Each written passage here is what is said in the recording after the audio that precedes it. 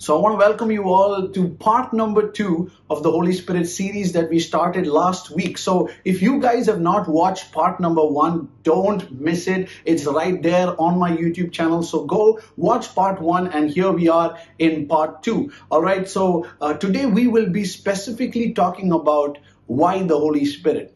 Okay, why is the Holy Spirit so important for the bride of Christ, especially if you are a born-again believer, not just for the church, not just for the born-again believer, but also for those who are new believers and also for those who are yet to be believers. Yes, I'm talking about the world, yet to be believers, right? But it's so strange how there is still a large percentage of the church itself who doesn't want to do anything with the Holy Spirit. Like they just don't want His presence. All right. And today we will see from scripture why the Holy Spirit is so vital and so important, especially if you're not dead and you are alive on the face of this earth. Come on, you need the governor who is the Holy Spirit. All right. So let's see that from scripture today. So let's go to Genesis chapter 1, verse 26. We're going to start straight from the beginning. All right. So in our previous video, we saw that Holy Spirit is the power of God who takes the word of God and brings it to physical manifestation. Amen. So that's why we saw, when God, after God formed the earth, He said, let there be light. In verse number 3 of Genesis 1, He said, let there be light, and there was light. But before He said, let there be light, we saw the Holy Spirit was hovering upon the face of the deep. So when Elohim said, let there be light, Holy Spirit took the words of Elohim and brought it to physical manifestation. Amen. Holy Spirit is the power of God, my friends. So in the same way, my friends, when we see in Genesis 1:26, we see God said, let us make man out of our own image and likeness, right? And then it says God made man. But when we come to Genesis chapter 2, it says God formed man out of the dust of the ground.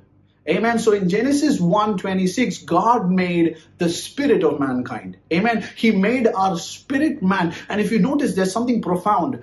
God did not speak to the human body in Genesis 2, but instead God spoke to the spirit man in Genesis 1. Amen. God told the spirit man to have dominion over the fish of the sea, the cattle of the ground, the birds of the air, and everything that creeps upon the earth. Have dominion. And He even said, be fruitful, multiply, fill the earth and subdue it. Amen. He said all these words to the spirit man and not to the human body in chapter 2. Amen. And so I want to bring your attention to the role of the Holy Spirit in this. Like I said, He takes the word of Elohim. So this is what happened. And this is how the Holy Spirit showed it to me. And it's so powerful. Because when God spoke to the spirit man of Adam and Eve, amen, the Holy Spirit was there. Okay, and He took the words of God. When God said have dominion, when God said be fruitful and multiply and all of that, Holy Spirit took that word and He saturated the spirit man. Amen. So that the spirit man in the physical man can accomplish all that God told him to accomplish. Amen. Like I said, He's the power of God that brings to pass the word of God. Amen. So when God said to the spirit man to have dominion, Holy Spirit took that word and He saturated. It's like He jumped into the pool of the spirit of mankind. Amen. And He saturated the spirit of mankind. Then in Genesis 2, the word of God says God breathed the breath of God into the nostrils of man and the man became a living soul. If you look at Job 32:8, we see that the breath of God is the Holy Spirit. It's there in Job 32:8. You can see that. And so what was happening is when God breathed into the mankind, the Holy Spirit who saturated the spirit of mankind came inside the body of Adam and Adam became a living soul. Amen. It is so amazing, my friends. So Adam and Eve was filled in the Holy Spirit. That's what I'm trying to tell you. And if you'll notice that when God placed Adam and Eve in the Garden of Eden, come on, Adam and Eve didn't have to do a PhD in Eden management. They didn't have to study how to manage Eden, but the Word of God says that they knew Eden in and out. Amen. Like they knew the different routes, the secret spots in Eden. They knew where each and every fruit was, on which tree. And they even knew that they had to go and name animals. In other words, my friends, Adam and Eve were doing what God told them to do, which is take dominion, to be fruitful and multiply, to replenish the earth. They were doing that not because they had a course on it, no, because the Holy Spirit was functioning in them. Amen. Like I said, he took God's words and he was bringing it to physical manifestation through Adam and Eve. Amen. That's why they didn't have to learn how to manage Eden. They just knew it and they were doing it. Amen. But when we come to Genesis 3, we see Eve being tempted by Satan. And even there, you can see the role of the Holy Spirit. Because when Satan asks Eve, did God really tell you not to eat of this fruit? And if you notice, Eve, she quotes God Almighty.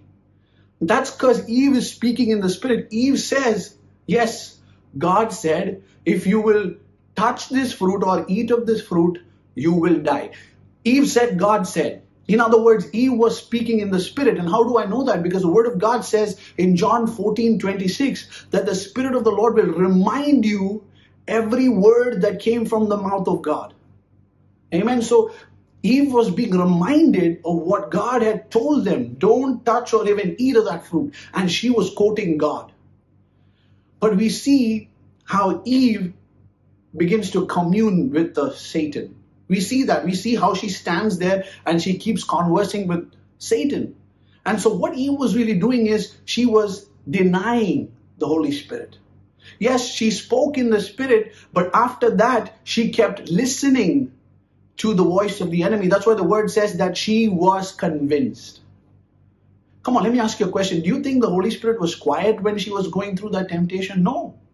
But it's just that she denied. That's why the word says, do not quench the Holy Spirit. Do not quench him. And Eve was quenching the Holy Spirit, because of which she was convinced and she ate of that fruit. And this is what I believe. It's not given, but this is what I believe, that when Eve ate of the fruit, the Spirit of God left Eve. And then she took the fruit to Adam and she convinced Adam to eat of the fruit. I bet the Holy Spirit convicted Adam also not to eat of the fruit, but she convinced him. And so the moment Adam and Eve ate the fruit, the Holy Spirit left them. Because I told you in the previous video that the Holy Spirit will not rest upon something unholy or will not stay or dwell in something unholy. That's why the word says, for my spirit shall not strive with mankind. Why? Because they became unholy, disobedient. And that's why we see they were banished out of the garden. And do you notice that after they were banished out of the garden, mankind started to build his own empires on the face of the earth. And do you know something?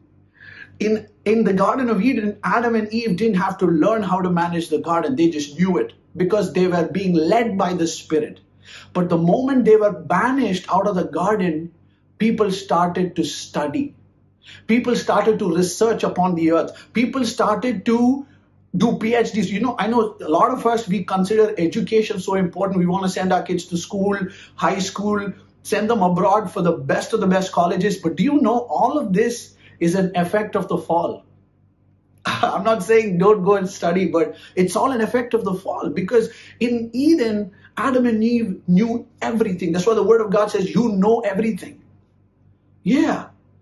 And because they were banished and they lost the Holy Spirit, mankind had to learn the earth. They had to learn, okay, these are the principles I must apply, then I'll get this produced, you know. So they started doing PhDs, they started doing all the researching, and man, all of that came about. And that's why we see in Genesis chapter 11, you know, Nimrod and his people building the Tower of Babel. They said, okay, you know what, let's use our engineering skills. Let's use the intellect that we acquired and let's build this tower so that it can reach up to God. And you know, God touched it, that tower fell down. Amen. Why? Because that was not the intention of God. Mankind started to do their own thing without God. Amen. And do you know something? Mankind started to toil and work so hard. That's why we have quotes like hard work is the key to success, and you know, you can't earn anything without the sweat, all of that kind of stuff. You know, mankind started to sweat it out. They started to toil. They started to work so hard. They started to struggle for increase, struggle for promotions. That's why a lot of us, we struggle for these things. But do you know, in the Garden of Eden, none of this was there. Why? Because they had the Holy Spirit. They had the manager of the kingdom, man. But they lost him. But do you know something? Our God is a merciful God. He's not sitting on his throne with a bucket of popcorn watching mankind suffer. And he's not laughing. He's not watching Netflix or, Netflix Earth version. No, he's not watching. And he's not enjoying that. No, the word of God says that he can relate to our infirmities. Jesus was tempted in all manner that he might relate to us and understand us. That's why when the people of Israel cried out unto the Lord. See, the thing is, the Holy Spirit is a gentleman.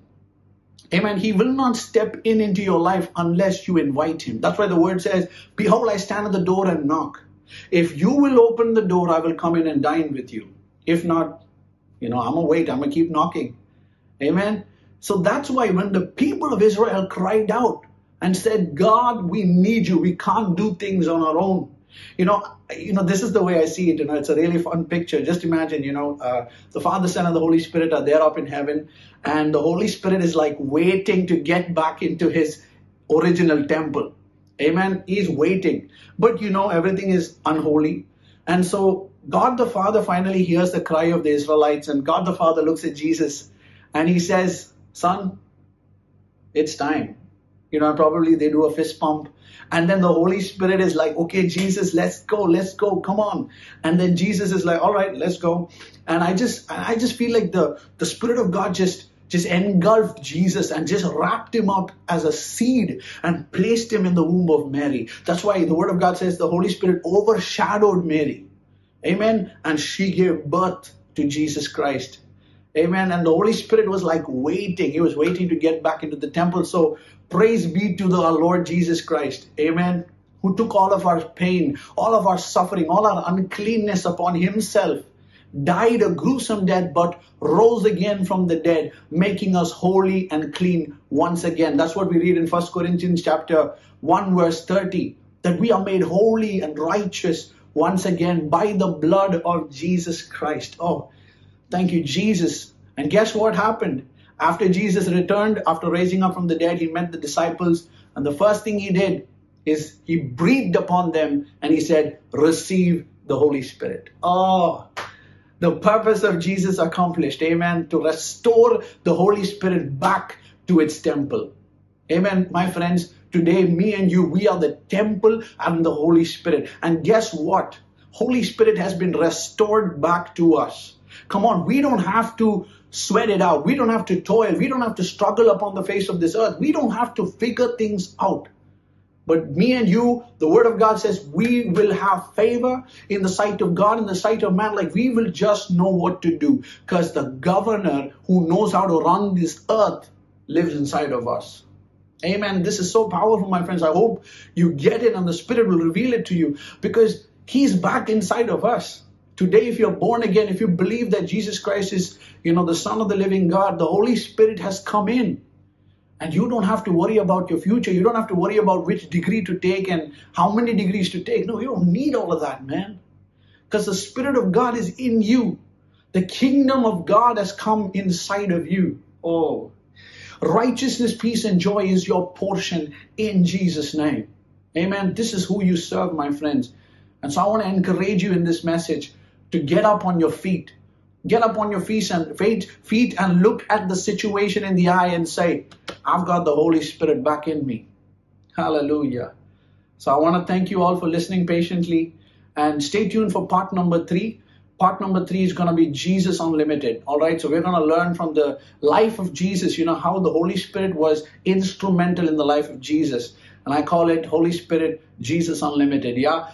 Hey guys, I hope you enjoyed that power-packed message regarding the Holy Spirit. So don't forget to like the video, share it with your friends into groups and families. And don't forget to subscribe and hit that bell icon so that you can receive further notifications of the videos that we upload. Friends, I want to tell you some songs are coming up, some amazing songs. Me and my friends who worked on it and some other covers as well are coming up. Don't forget to subscribe and share these videos around. Let's take the nation for Jesus Christ. Amen. Thank you.